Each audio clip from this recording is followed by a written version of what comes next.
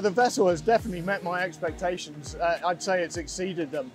When we got into this business of putting a hybrid system together on a vessel, it was very much to demonstrate to our customers, but also ourselves, that this kind of technology had its place. It has its place in vessels that need to go fast, but also still need to spend a lot of time at low speeds. So we've definitely demonstrated that. The vessel is fantastic at doing those two things.